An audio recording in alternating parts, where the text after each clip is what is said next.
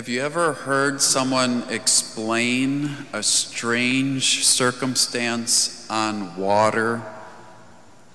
Such as a small town who has a freshman basketball team and every single player is at least 6 feet tall.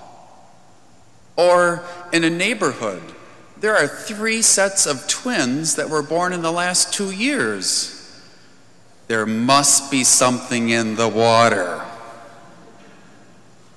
In the first reading, God sent an angel to the prophet Elijah to provide a hearth cake and a jug of water. Sent him twice. And what does it do for Elijah? He walks 40 days and 40 nights to Mount Horeb. There must be something in that water and in the hearth cakes.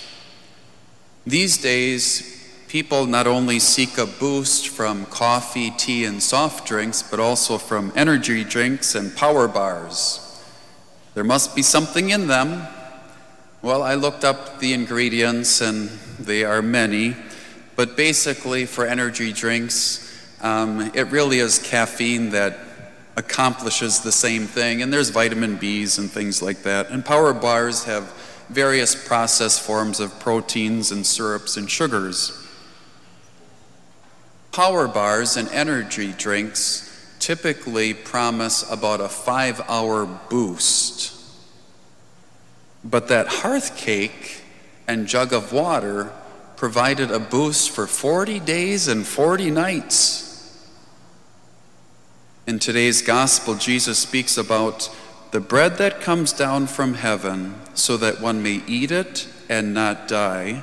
And he promises whoever eats this bread will live forever. That's quite a boost. What ingredients are in this bread?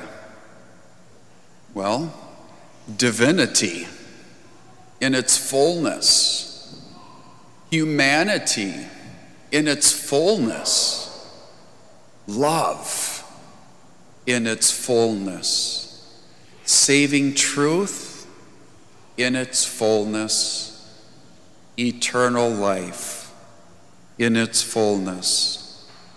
Jesus says, "And the bread that I will give is my flesh for the life of the world." Now, coffee, tea, soft drinks, energy drinks, power bars, they're going to have their full effect on the human body, whether we believe they're going to work or not. But Holy Communion is a little different. Just as we need to believe in Jesus Christ in order for him to have a full effect in our lives, so also we need to believe Holy Communion, the Eucharist, is Jesus Christ in order for communion to have the full effect intended in our lives. Because Jesus said, "Amen, amen, I say to you, whoever believes has eternal life." So if anyone comes to receive Jesus in Holy Communion without an active faith or belief, it won't have its full effect. And to be honest, I think pretty much all of us at some time in our life have kind of experienced communion time as church is almost over time. And we've probably all experienced when the prayer after communion and Father says, "Please be seated for a special announcement." Ugh. I thought we were almost out of here. The angel of the Lord told the prophet Elijah, "Get up and eat, else the journey will be too long for you."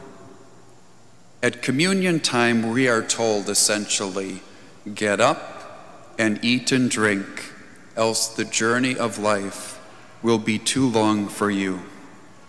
We need to get up, we need to walk up, and we need to receive communion with faith in Jesus Christ.